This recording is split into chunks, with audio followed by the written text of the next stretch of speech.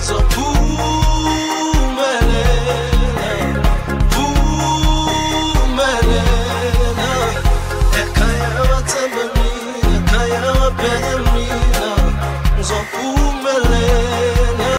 guys, I hope you're good and welcome to my YouTube channel. My name is Vilakazi and thank you so much for taking your precious time to join me. Is it the first time seeing this face? Please ensure that you subscribe. You also hit that notification bell so that you can stay updated whenever we have to upload new videos. And if it's not your first time, thank you once again for your loyalty. What we do in this channel, we offer entertainment, reporting, we do commentary and review some of your favorite reality shows. Guys, today let us kind of recap episode 10 of the Real Housewives of Durban. I don't want this to be a long review. I just want to keep it short. I'll save the strength for probably episode 11 and 12, 13 and 14 for the reunion. Just want to get straight to the point. So you remember the last week with the Konale kickboxing event. It's Dallas and Sia, if I'm not mistaken. Now Jojo eventually made an appearance. I mean, I loved that they're just giving us something different, you know, whereby the attention is not just on these ladies, it's just on other people. I really enjoyed the kickboxing event. However, I would have wished if next time, probably it's women that are boxing. Like, I do understand it would have been more nice, women watching other women, you know, on the ring. I think that would have been nice. All right. Basically, what I'm trying to say is we need to empower more women. Right? Yes, in these sporting events. So it would have been nice to see, yes, female kickboxers. All right? English is trapping me today. Okay. There was a scene where we saw Umbali and her brother and I believe in a cousin. Look, Mbali's story is a story that resonates probably with many people in South Africa, right? And I'm not trying to downplay her story, but I just feel as if now it's episode 10. Episode 10, Bali. If probably, I don't understand, and I don't want to seem judgmental. I don't understand the situation that may do not appear on the show over the past few episodes. But it would have been nice from episode 3 and 4 for us to see your family and for you to delve in deep to those issues that you have. But now it's episode 10. Right now, we're focusing on the main trip of the season, and that you guys go to the reunion. So it's so sad that I don't want to be judgmental because I don't know what are the circumstances that led her to not pitch on the show. All right. Yes, so there was a scene whereby we saw Jojo and Nonku. I'm glad that in their discussion they never spoke about anyone like in a malicious way or anything like that. No, there wasn't anything like that. But I think people noticed that Nonku said, you know what, Jojo, I did tell them that that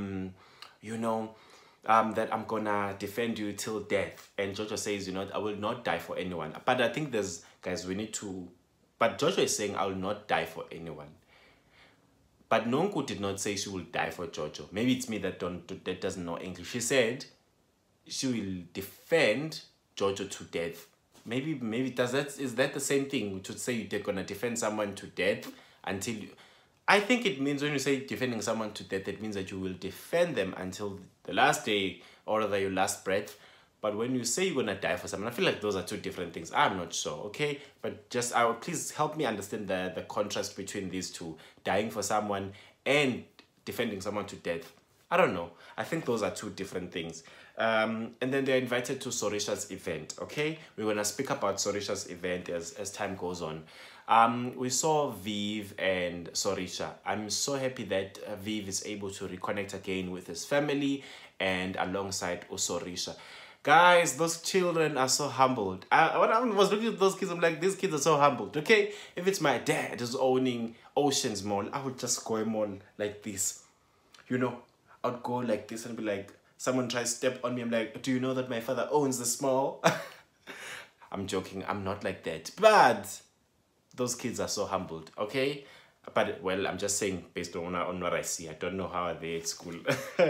All right, there was a meeting of the Spice Girls. If you know the Spice Girls, you know the Spice Girls. My ring light is just giving me trouble, okay?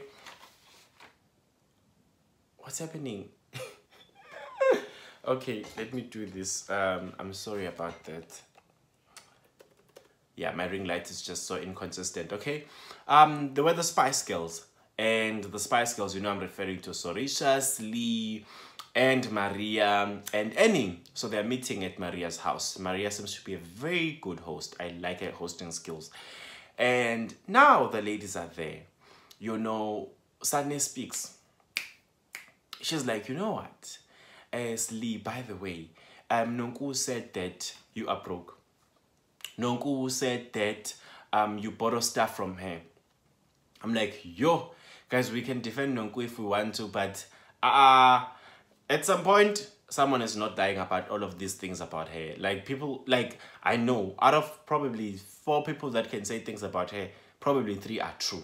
And she's not an angel, okay?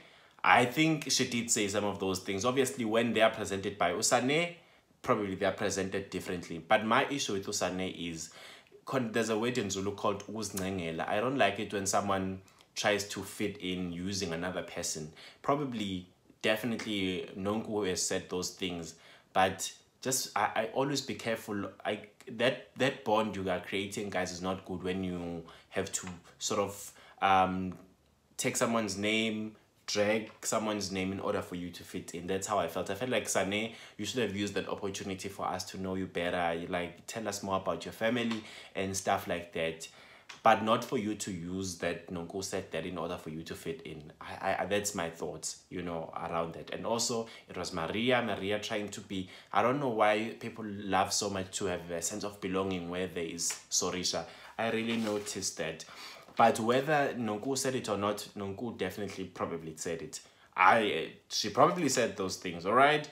And then Slee says, no, I'm not broke. I'm financially stretched. That was a new term for me, but I understand where she's coming from. Being broke and financially stretched are 2 different things. For example, you know, when you have so many responsibilities and you have your family to take care, you have your kids, you probably do not have the leisure of doing anything that you want anytime because, as she said, you are financially stretched. But you are not broke, you know. She wouldn't be staying where she's staying, you know, if she was broke. Again, I think Nonku has to work on that because, I mean, you know, all these things, there's a pattern that we see, you know, right now. That is not nice, all right? There was a scene whereby we saw Jojo, guys, and her husband. So Calvin is going for fillers, right? My thoughts around that scene, I had no problem with him going inside, but it was too graphic. It was extremely graphic, and I don't know, but it was too graphic. I'm not sure if I'm the only one who noticed that. It was just too graphic. The needles, they showed us everything.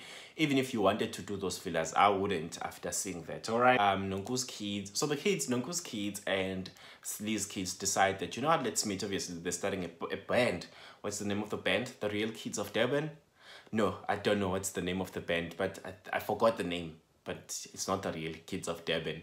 And I like that, you know, these ladies, irrespective of their differences, they can put aside their differences and not fake also in front of kids as if they lovey-dovey, but they can come together for the sake of kids. I really like that, okay?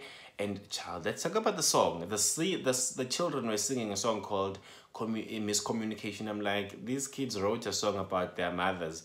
They love it. The toxic relationship. The kids are singing about their mothers. Definitely, there's miscommunication there. Eventually, guys, there was a scene whereby, I forgot there's a scene. Guys, don't I lie to you? Any scenes with the guru, for me, they're not giving that. But the only thing I love about the guru, I respect him as a person and I respect him as a businessman. And I like that he's always objective. He never takes everything to heart. And this is why women and men are different. He's always objective. He's not always taking his wife's side. He's always like, yeah, but probably you need to talk to her or something like that when any reveals to him that, you know what, my friendship with Jojo is declining. And then let's talk about Sorisha's event. Sorisha invites all the ladies for that fundraiser and everyone is holding dogs. Was she holding a dog? I'm not sure, okay? I'd have to go and watch. But that's a different cause, honestly. It's a very different cause. And that I never thought about it really, you know, like, yeah, we do think about many things that affect human beings, but we rarely think of animals, especially as people of color, specifically as black people, black Africans. Yeah, dogs. Yo, saving dogs, 150,000 rands. So that's a different cause, and I'm glad that Sorisha is taking that initiative. And what is so nice about this scene is this show was shot recently. I can tell you, I think it was recent when Sorisha invited people to an event. It was just probably a month ago or something, or 2 weeks ago, not 2 weeks ago, 3 weeks ago or something. So lastly, I noticed that there were basically camps, Jojo's camps, and there was Maria here and Sane. There's, you know, Slee here and Sorisha. I'm like, what's happening here?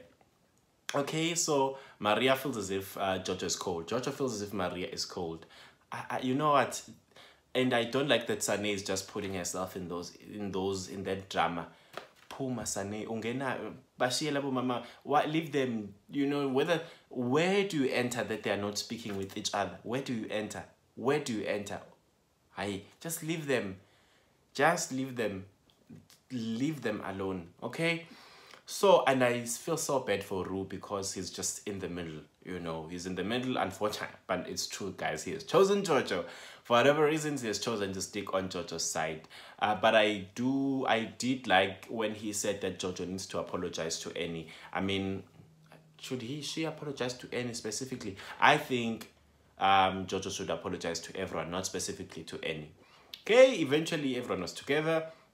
And I like that Sorisha is a good host. Irrespective of her differences with the people, she's able to say, you know what, let me come and ensure that everyone feels welcomed. I like that about her.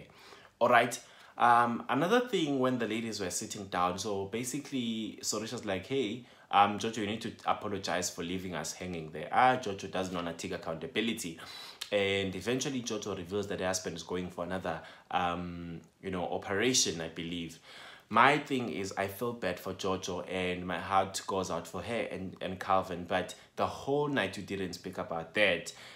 For me, it's the convenience. I'm like, right now you're bringing it. So now the attention was no longer about Jojo apologizing about the event, about just leaving everyone.